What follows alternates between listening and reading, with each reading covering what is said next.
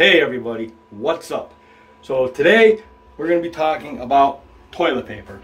Yes, toilet paper.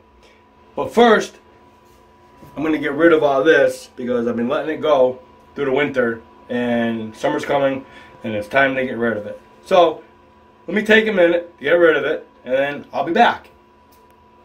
Stay with me a minute because I'm almost done. Get rid of this and then I'll be back and we'll be talking about the toilet paper. Hey everybody, thanks for waiting. I'm back. Now, let's talk about this toilet paper thing. There's a big debate in my house about which way it gets hung on the roller. The toilet paper goes a certain way on the roller.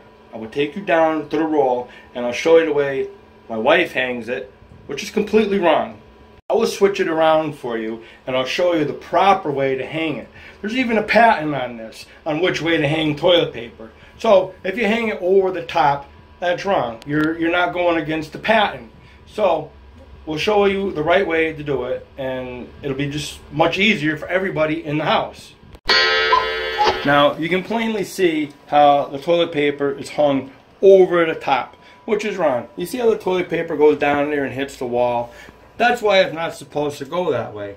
You can see it hits the wall, so when you reach over to grab that, you have to reach way under to grab it, and that is just not right. It's too much work. Now this is the right way to hang it, over the top. You can see how it doesn't hit the wall, and you can reach right over and grab it easy without any effort at all.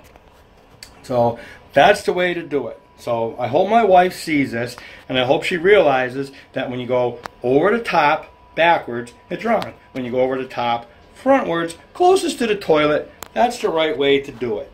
So everybody should start hanging their paper over the top.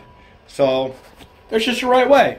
Alright, so thanks for watching that, and if you have any comments about which way you hang your toilet paper, feel free to put them down in the comment spot. And come back and subscribe to my channel, because I'm going to put up some goofy stuff, and it's just going to be, I don't know, goofy stuff.